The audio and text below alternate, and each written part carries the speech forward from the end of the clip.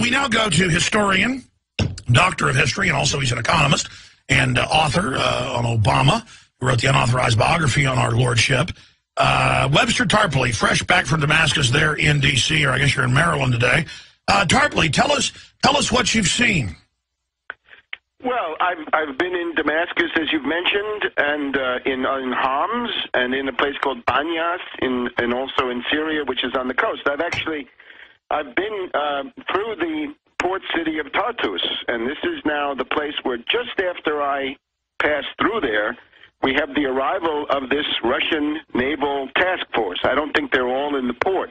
The port of Tartus has been expanded and upgraded with some rather important, additions to the facilities over the last couple of years.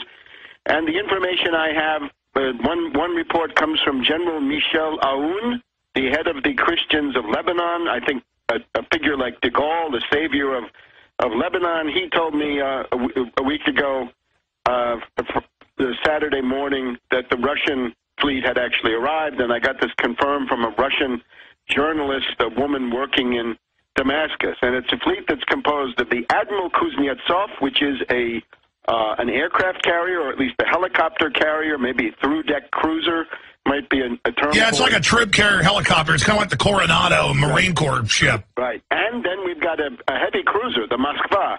The Moskva is a heavy-duty, heavy cruiser with missiles on board, 3 or 4 nuclear submarines. And the trick with the submarines is you don't know how many, because they're underwater. If they come through the Bosphorus and the Dardanelles, if they were coming from Odessa and the Russian Black Sea Fleet, then they would have to surface as they go through the Bosphorus and the Dardanelles, because that's the treaty of Montreux, I think, says if it's a submarine, you got to come up to the surface to go through. But according to the Russian journalist I talked to in Damascus, she said that these ships had come from Murmansk. So she said there were 3 or 4 nuclear submarines that were known, and maybe more, and I think also an anti-submarine warfare ship. So this, I think, highly significant, and I think the big thing that's hanging over all this is the tremendous, hysterical, Dr. Goebbels-style Western media blackout that this Russian fleet is there. There are even other reports that they're unloading these S-300 advanced surface-to-air missiles, the kind of thing that Gaddafi wanted, didn't get in time, the kind that Iran has asked for, and they still haven't gotten them, at least in the numbers they wanted, as far as we know. Anyway, that these are now being delivered to Syria. So this means that there's a whole new dimension of Russian support for Syria. 2 weeks ago, this past weekend, we also had the visit of the Russian Orthodox Patriarch, Kirill, Cyril. So he's Patriarch Cyril of the Russian Orthodox Church, the top religious authority of the Russian Federation, at least of the Christians, and he came there to Damascus to meet with the Grand Mufti of Damascus, who is a very interesting figure in his own right. I recommend you look him up. So the idea is that you've got a pattern, and you've also got now Foreign Minister Lavrov of Russia is saying we want you to stop with these ultimatums to Syria, stop with this stuff. He's responding to a French madman, Alain Juppé. The Foreign Minister of France says it's time to cut humanitarian corridors into Syria and set up humanitarian... And that's a total repeat of the Libya and the humanitarian love bombs. But you were there. We weren't able to get a hold of you after you were first on there in the sniper areas. And now It's coming out that indeed that is the Al-Qaeda forces. Even the London Telegraph admits Al-Qaeda is now taking over all of Libya. The military leader is a top Al-Qaeda operative who openly says murder the Americans and all this. That's his CIA cover. We've also got them at least 600 landing there. And then secondarily now, since you've been there, I want to hear about what you saw there bravely in areas under sniper attack, Webster. You never like to toot your horn, but you've been in the middle of it. Then I want to continue. Russia threatens to block NATO routes that they're using since Pakistan's cut off their route into Afghanistan. What's happening with that base being bombed? By the way, Hamid Gul is on tomorrow, folks.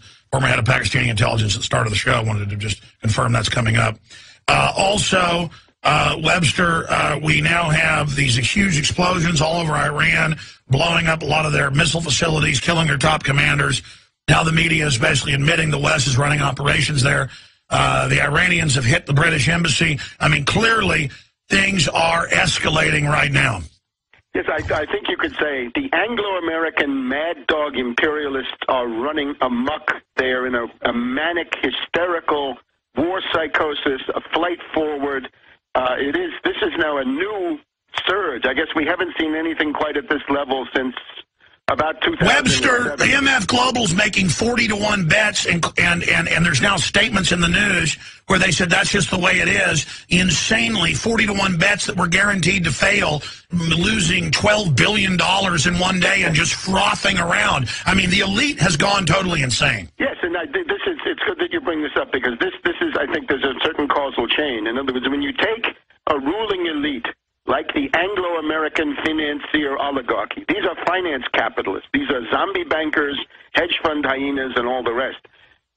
They go nuts. They go bonkers when their derivative structures and their debt structures, their collateralized debt obligations and structured investment vehicles, when those go into negative leverage, into reverse leverage, and they start pyramiding astronomical, unbelievable losses at the top of these pyramids that they create, they go nuts, and they say, increase the rate of primitive accumulation, of looting, of sacking, of pillaging, of robbing, exploiting the world.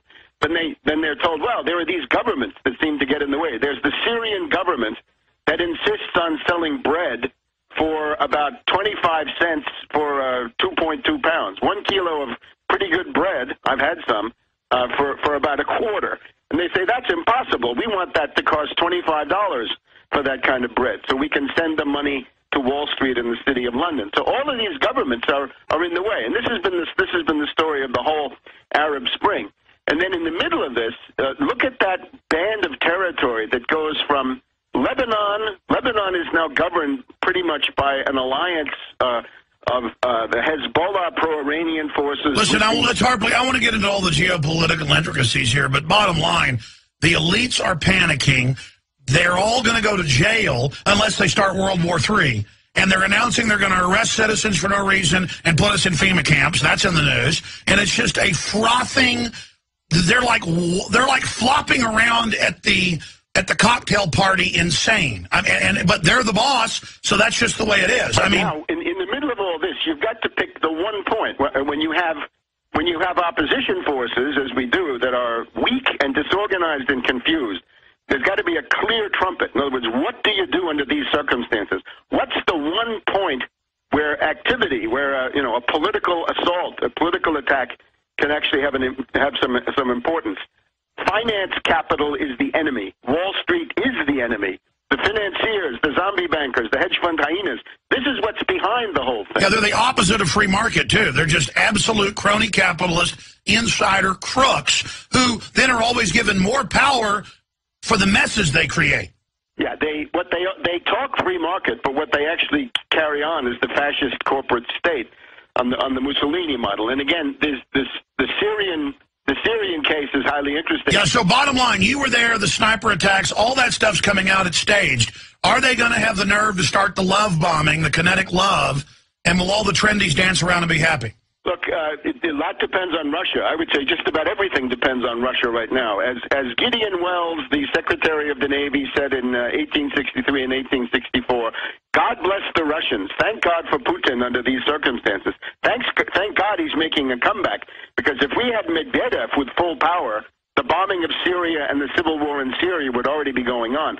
Notice that one of the things that's changing is the U.S. is leaving Iraq. That is, the large numbers of forces are departing. And what that conjures up then is a belt of territory that goes from Lebanon to Syria, across the Shiite parts of Iraq, and into Iran. That's basically going to be one continuous belt, and they're opposed to the U.S. and the British, right? They don't like the imperialists for whatever reasons, and there are many reasons, and a lot of them are good reasons.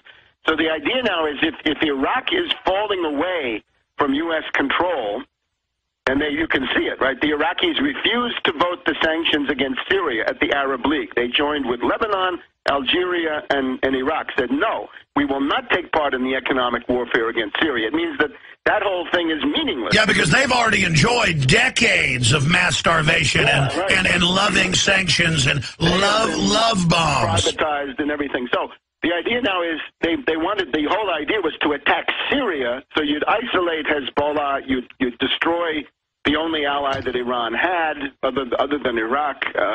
But now that doesn't, it seems not to be working. So I would just caution everybody, right? The Anglo-Americans are as mad as hatters. They're as mad as March hares. Look at them. They're all making 40-to-1 crazy bets. I mean, I think they're going to start World War III. Look how Cheney tried to start World War III with Russia on 888 with the Georgia. But Tarpley, I want to go to break and come back. What about the Pakistan situation? What's up with them blowing up military bases now? Well, we've had this all year, right? And we had the U.S. Pressure, of course. The U.S. threat is to seize the Pakistani nuclear forces, to destroy them or to steal them, and set the stage for Pakistan being broken up into 4 or 5 parts. This is the long-standing scenario. Now, Pakistan has been fighting back. The first thing they got was that secret ultimatum from China about 6 months ago, where China said to the U.S., back off, you bums. We are going to treat any attack on Pakistan as an attack on China. Just now we've had the conference of the Shanghai Cooperation Organization, and there Putin has come forward as the personal sponsor of Pakistan becoming a full member, not just an observer, but a full member of the Shanghai Cooperation Organization. Now you'd think a double guarantee for Pakistan would be enough. If China and Russia are both on record as supporting Pakistan, that ought to be enough to make the Anglo-Americans back off. But apparently not. Apparently they're so crazy that they're going to try to drive this strategy home. They may think that the government is weak or that there are other things they can take advantage of. But the fact is, they've just killed 25 Pakistani soldiers. This is absolutely... Well, they loved them. They love bombed them. Come on.